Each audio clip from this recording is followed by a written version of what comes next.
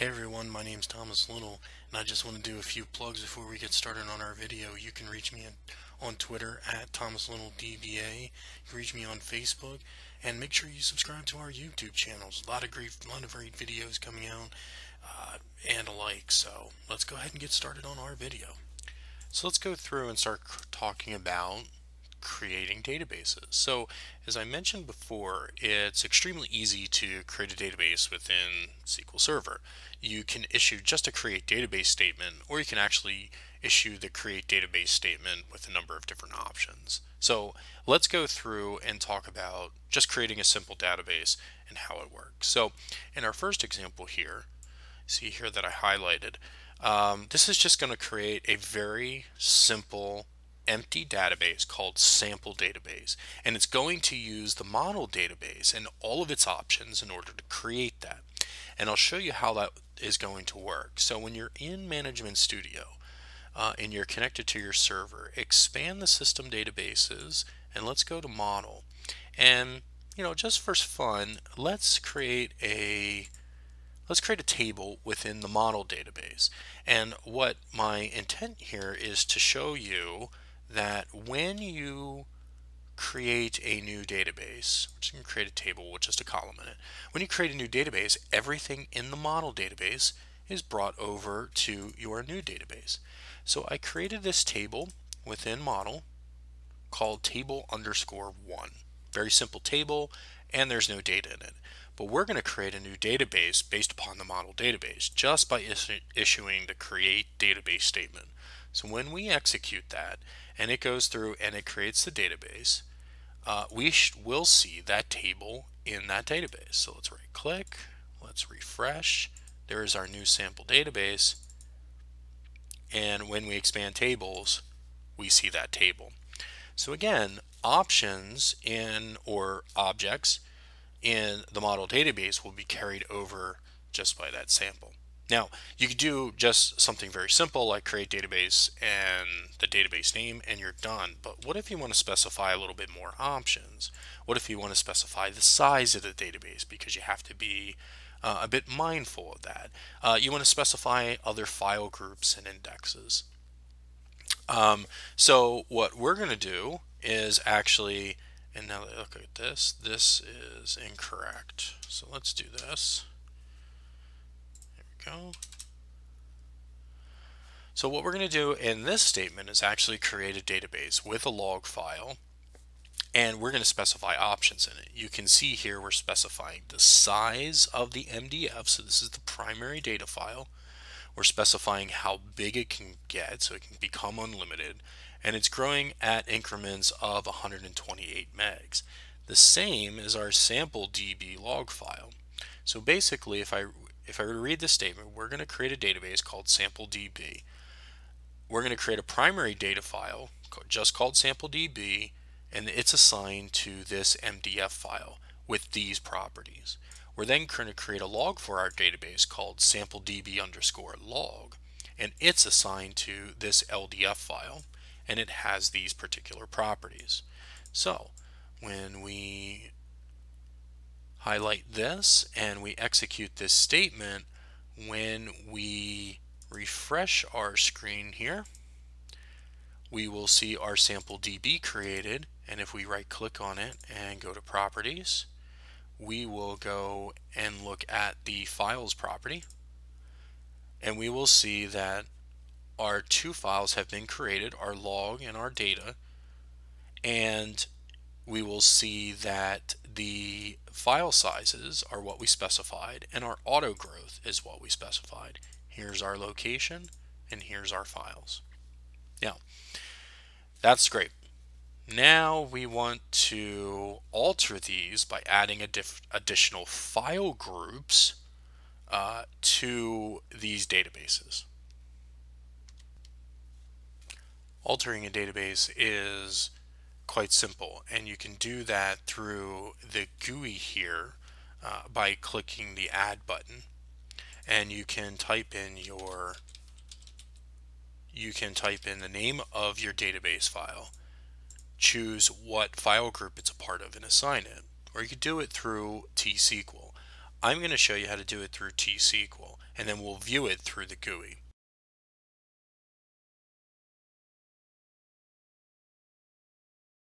So I'm going to cancel out of here, go into my script here. So what you'll see here is we're going to be altering the database, the sample DB database, and we're going to add a file group called FGSDB.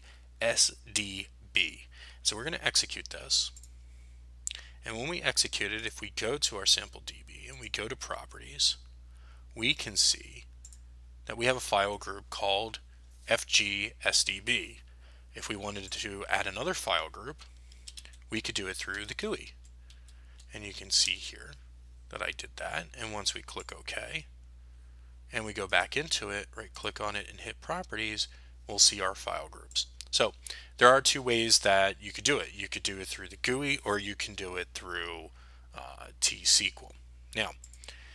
Now we have a file group. Great. Well, what can you do with it? Well, now you got to assign a file to that. And so in our next example here, we're going to assign this sample db data2.ndf file that has the 128 meg size and a file girth of 128 megs, and we're going to assign it to the file group that we just created up here.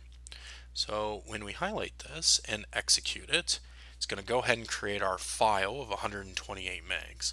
And when we right click on it and we right click on our database and go into properties and we go into files, we will now see our data2 file here, and it is a part of our FG file group.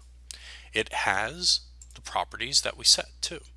If you wanted to do it through the GUI, you can do it the same way. So if we do sample db data3, and let's say we want to do it to that other file group we created, do that 128, and we will set our property growth to 128,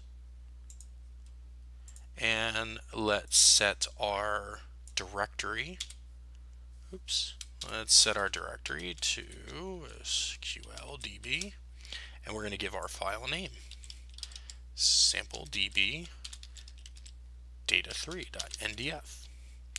Now, what you can do here, and something that I believe that a lot of DBAs do, is sometimes you can't remember all of the statements and clauses of an alter, create, and alike.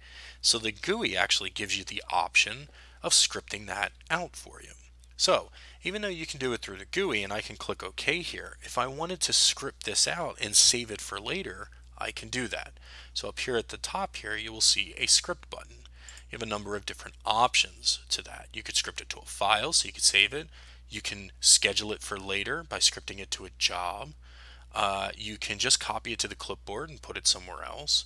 Or you can do it in a new query window. When I click new query window, if I go back to Management Studio, you'll see here that it actually scripted out what we already set. So I can execute it here and then cancel out of the GUI, or I can just save this script for later. What we're going to do for our example is actually do it through the GUI.